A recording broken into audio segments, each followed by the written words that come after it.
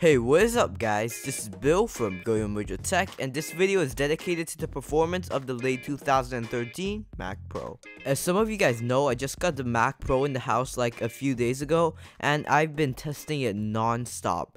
So these are just some of the benchmarks that I ran on the Mac Pro that I think you guys will be interested to know.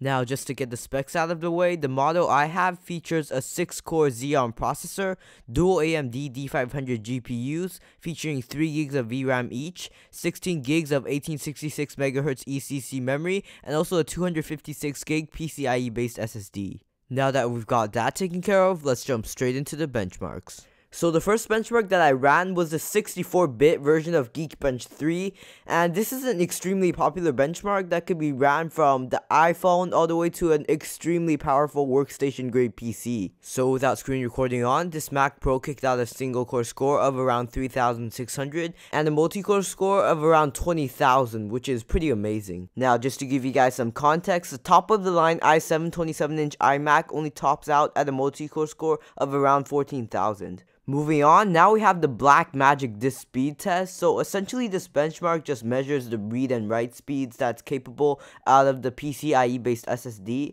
So as you guys can see, it's hitting a write speed of around 760 megabytes per second and a read speed of around 950 megabytes per second. And that's just almost at a gigabyte a second, which is just crazy, and I have never seen scores like this ever before. Now to test this SSD even further, I did what people call an SSD stress test. So basically it's just opening up every single application on your computer. Anyways, this PCIe based SSD handled this with no problem at all. And this really shows how fast this Mac Pro is gonna be in day-to-day performance. After that, we have Cinebench R15, which measures the OpenGL performance, and so is the CPU performance. So first, I ran the OpenGL part of the benchmark, and it was actually pretty fun to watch with all the physics and car chasing. But anyways, in the end, we got a final score of around 80 FPS, which is pretty good considering that they're workstation cards, not regular gaming cards.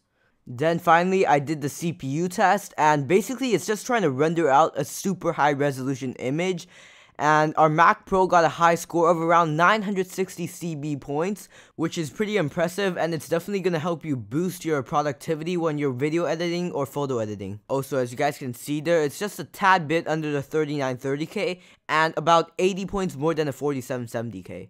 Finally, the last benchmark that I ran was called Nova Bench, and this is definitely an older benchmark, so take the score with a grain of salt. In the end, we got a final score of around 2000 points, which is relatively good too. And that's pretty much it, guys. So my full review of the Mac Pro is coming up really shortly, and if you guys want to see that, please be sure to subscribe to the channel and also give this video a like. This is Bill from Goyomojo Tech, and see you guys in the next video. Peace.